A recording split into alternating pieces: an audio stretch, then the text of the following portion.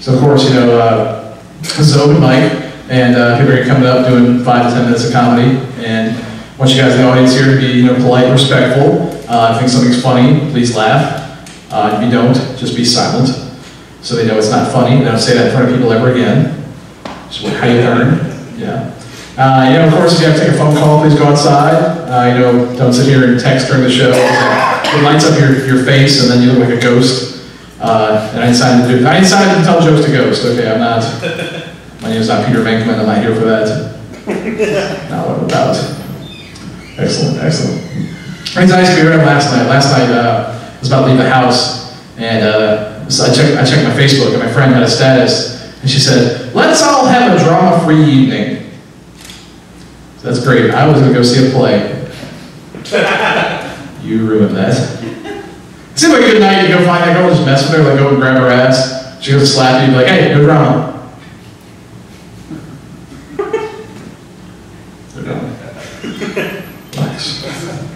Another friend of mine, she went to the eye doctor recently, and the eye doctor told her that she had fat eyeballs. She had fat eyeballs. That's a real self-esteem thing. I'm sorry, you're gonna have to wear contacts. We have to wear glasses. We don't have any contacts for you. We don't have contacts in XXL. Sorry.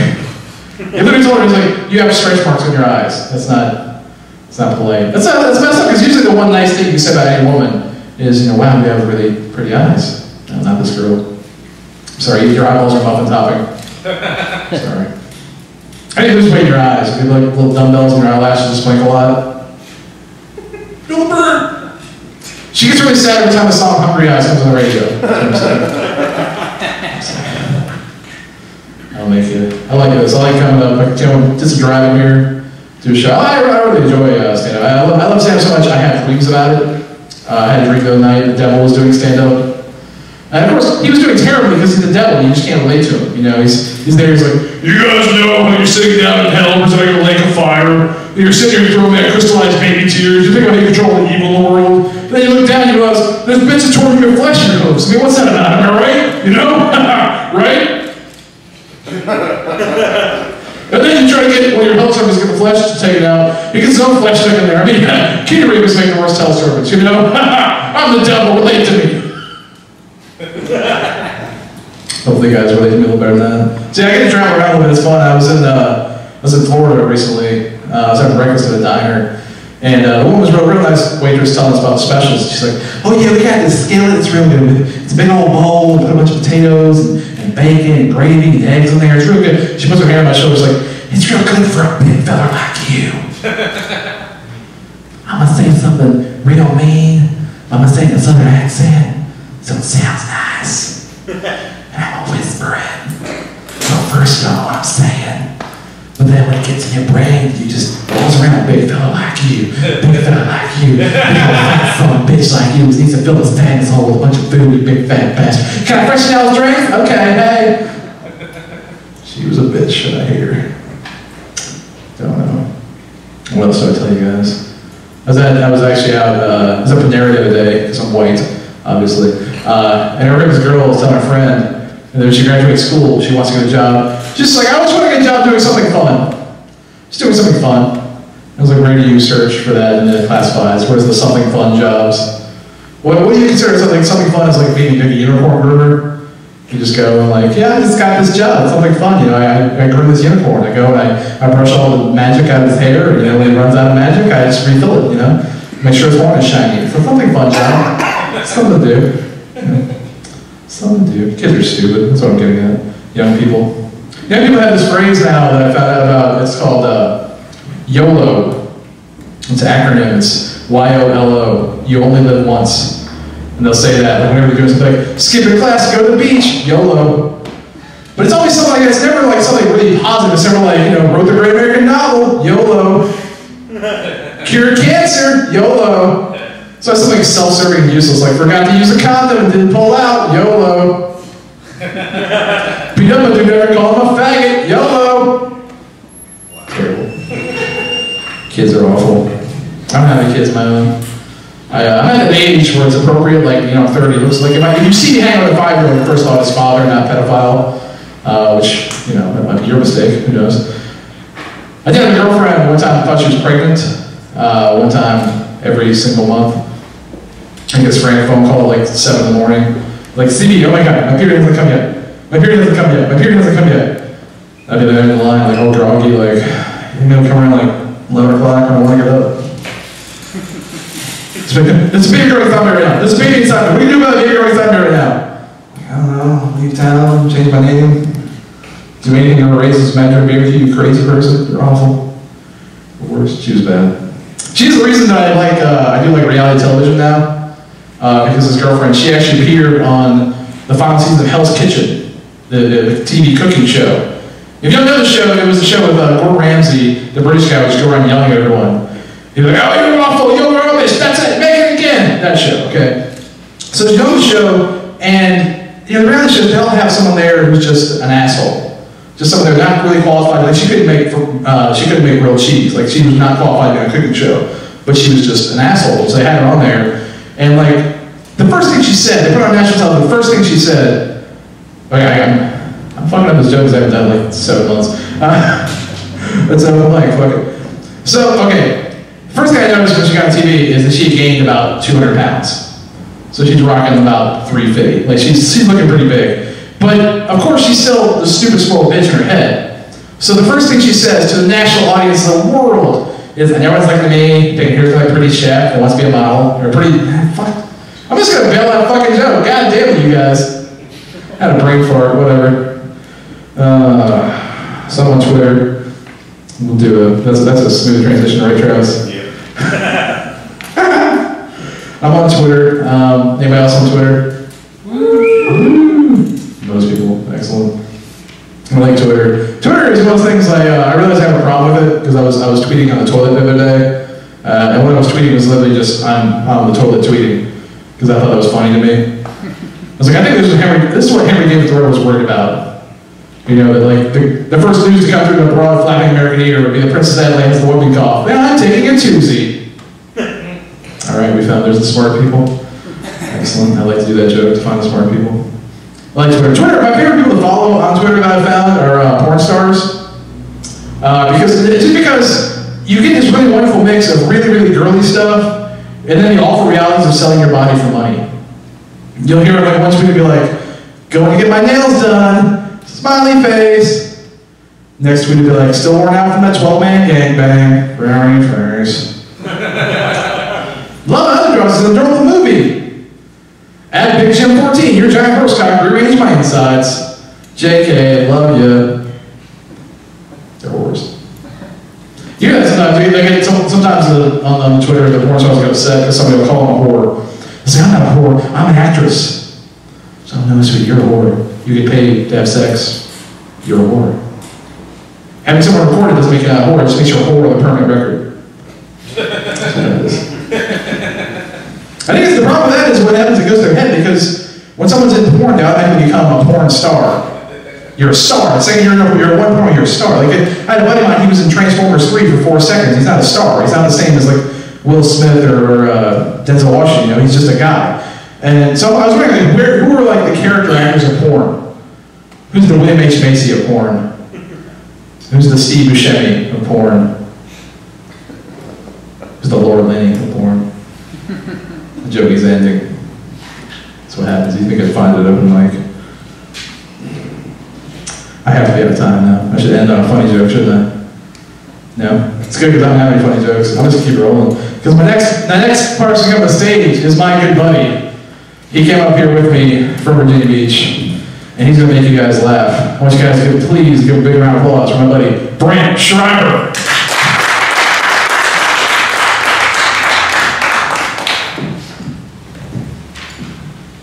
Keep it going! Woo!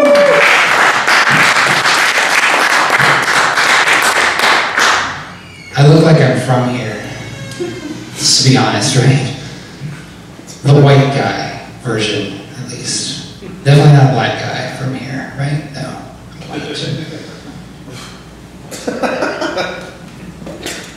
How's everyone doing tonight? Good, good. I am your first, for not the host, guys, and I brought a notebook up because my brain hurts today. Anyone use ADD as an excuse for why they don't remember things? Are you clinically diagnosed, though?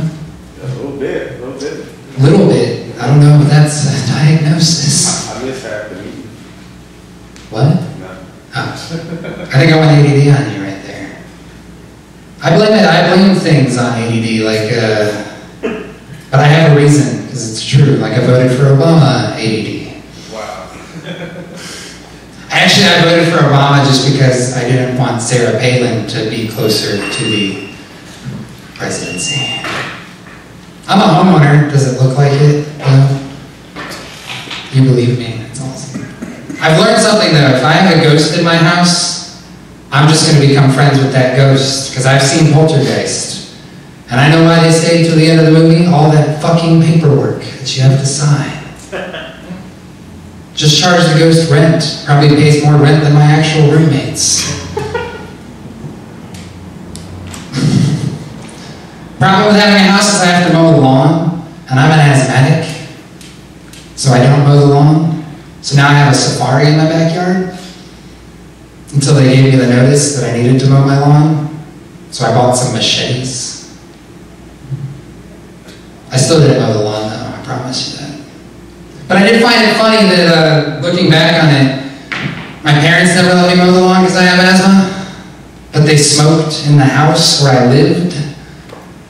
Does that make sense?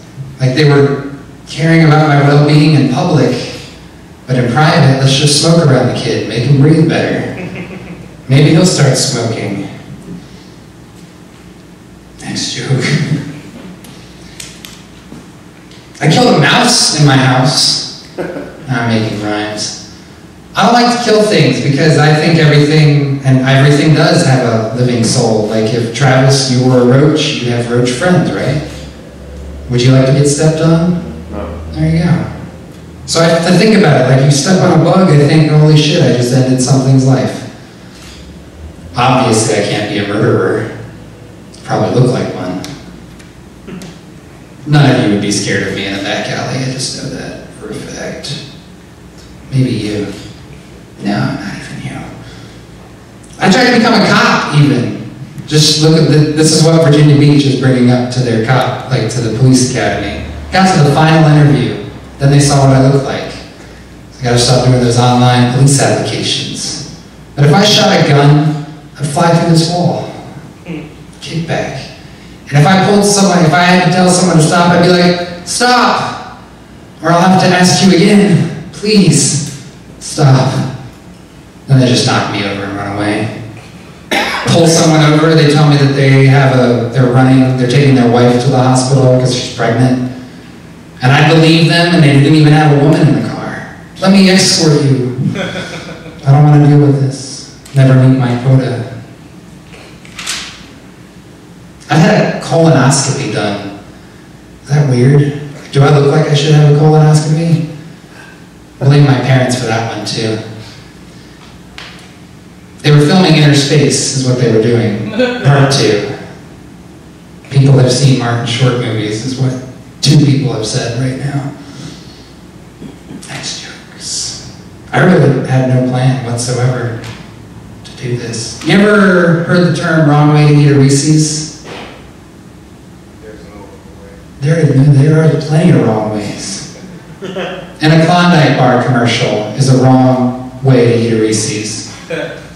Or off of a 5-year-old's penis. It's a very wrong way to eat a Reese's. I've never done that one, because it's wrong. Off of a dead hooker, unless she was okay with it while she was alive. And you didn't kill her. Any short people in the room? Woo. I can joke short people because I have a short roommate. And he fits all the stereotypes. And when I say stereotypes, he drives a big truck. And he has an open holstered gun that he walks around with. That's compensating, right? No? What I'm trying to say is anything you can reach, I can reach better. I can reach anything higher than you. You can have the floor, though. That hurts my back. Scratch my knee while you're down there. You may be able to shoot a sparrow with a bow and arrow. Well, fuck that. I'll just grab it out of the sky. And I Yeah, traveling up here from Virginia Beach, it's not that long of a drive, but I like to travel. Anyone like to travel in here besides myself and my Virginia Beach friend here? It's fun, right? You ever travel, like, I have trouble going on a road trip without marijuana. It's needed. But it gets you thinking, like, I-95 has two identical roads going separate directions. Those roads had to have been there before civilization, right? Because how the fuck do you get those so consecutively to everywhere? Am I the only one who thought about this while I was high? Driving through the mountains, you know who settled in the mountains? Dwarves. Then they grew to taller people. Next jokes. Seriously. These paintings, like last week, I only noticed 2 pairs of titties, but now I see them all over. Anyone else see the titties? Now I see an eyeball. Right there. It's $3,000 for the titties. It's expensive titties. I hate dumb drivers, too. And that's a problem with going on a road trip, because what do you see on the road all the way up there? Dumb drivers. And no offense, some of you might be the dumb drivers. But if you're driving in a lane that you know ends, why the fuck do you ride it till the end? If you're a dumb driver. Why do you turn on your left turn signal to move right? Because you're a dumb driver. But you've seen it happen, right? Turn on the left signal, go left, leave it on, and then you go back right, but you didn't notice your left signal was on, so you were smart for part of it. What you need to do is have a garage, warm up your car, and forget to open the garage. Problem solved, you're dead.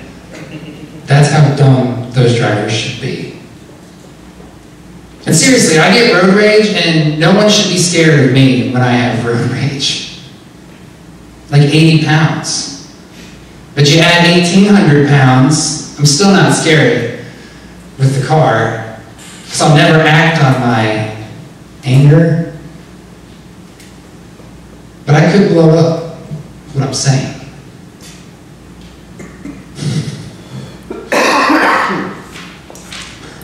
Lost my virginity once, and I planned it out.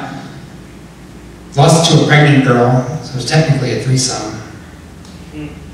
Technically. Poked the baby in the head, I guess. 10 seconds in, yeah, whatever that noise was. 10 seconds in, I screamed out, "I choose you, Pikachu." And I had planned that shit out for like 3 years. And she said use quick attack, so at 12 seconds I was done. At least she got her Squirtle, take this Jigglypuff and go to sleep.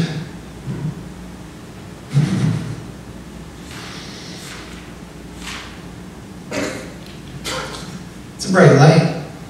I actually don't know what else I have here to talk about. You like porn? Everyone likes porn. I just couldn't ever get past the "Are you over 18" screen until I was over 18 because I couldn't lie. I fucked myself over there too. You guys have been awesome, by the way. I'm done. Have a great evening. I'm Brent Schreiber. Brent Schreiber, everybody. Woo! It's my buddy Brent. Doesn't understand how roads are made. We're gonna have a long talk on the ride home about how survey crews and asphalt's lane, and it's not just magic that existed in the time of dinosaurs. Don't you really think like we're driving down dinosaur treads, they just left? I'm thinking they were just dirt roads and then we finally paved. You're a dumb motherfucker. You're the asshole because you laughed at that. I said something really mean to a good friend of mine and you laughed. You're a dick. Alright, let's talk about virginity. I will say, did you guys ever notice that nobody loses their virginity doggy style? It just never happens. Dogs.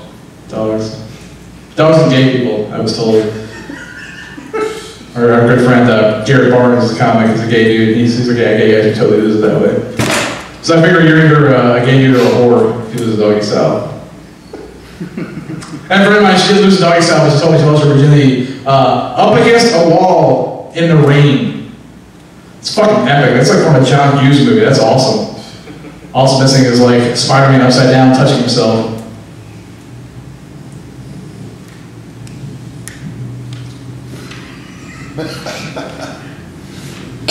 You guys ready for next comic?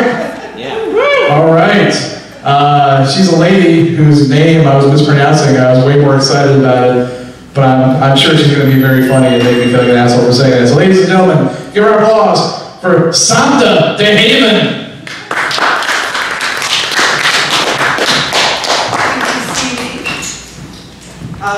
Hello, I'm up here early. It did turn dark. Most of the people who would think I'm funny are in bed by this time. They don't drive at night. They have bad vision. You know, it's a fact that God planned that your vision would turn really bad once your skin started to lose elasticity. Explains sex after 65. Nobody hears it over 65, I guess. I watched The Help last night. I didn't get it. What was that all about? Was that like Sweet Valley High, the civil rights years? I didn't get it. And then all of the white girls, they're totally mean. It's just mean girls. The civil rights, I think, was a little bit more than just mean girls. And at the end, you have one of the black maids is in jail, and one of them loses her job, and the really bad white girl has a really big cold sore. That's the end of the movie. I guess none of you saw that. If any of you had seen this movie, you might have felt this way about this movie. I did watch it last night, and I did feel that way. I'm from New Jersey. If nobody calls 911, whatever's going on, you're good to go. You don't hang around, you don't wait around for the police. I grew up in Jersey City. It's a lot like Petersburg, but without all the culture. And everybody says, forget about it. Now I live in the suburbs. There is absolutely no reason on earth to live in the suburbs. The only reason to live in the suburbs, possibly, is parking. Nobody knows how to parallel park anymore. And believe me, parallel parking is a cause of many, many divorces in America.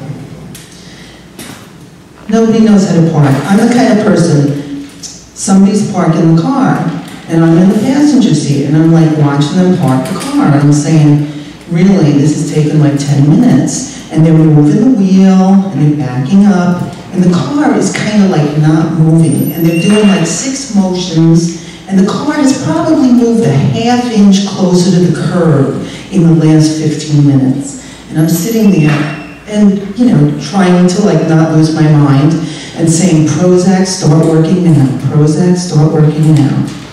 It usually does. I get out of the car and I say, great parking job. I lie a lot. I've been married a long time. When you're married, you lie a lot. My daughter got married. I didn't know what to get her for the wedding gift, but I said, you know, I've been married a long time. I know what you need when you're married. So I got her membership to Costco, because what you need when you're married is a whole lot of toilet tissue. I know, I'm married over 40 years. I've never run out of toilet tissue in 40 years, and I'm still married. What else could explain it? Or maybe the vodka. I don't know. I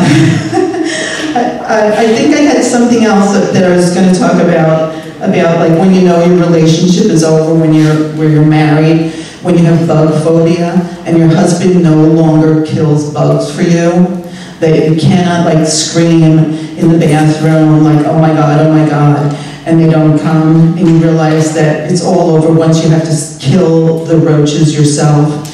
It's really one of those kind of like life-changing moments. I don't know if I had anything else to talk about tonight. Toilet paper, vodka. My marriage is really going on the rocks though, and I really can blame comedy for it in a lot of ways. I I signed a pact before I got married, and my husband said, if you become religious, I will leave you. And I said, don't worry, I'm not going to become religious. What he never made me sign a pact about was becoming a comedian. I think it's really ruining my marriage. He comes home at night and I'm watching South Park. There's no way I can explain it. And hopefully by next week I'll have some more marriage jokes for you, and maybe there'll be some people who will understand them. Thank you so much. Thanks for being here tonight.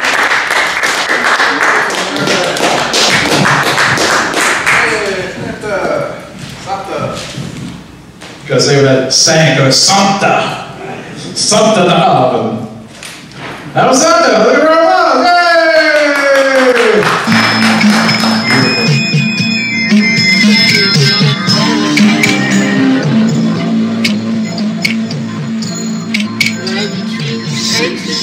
Yay!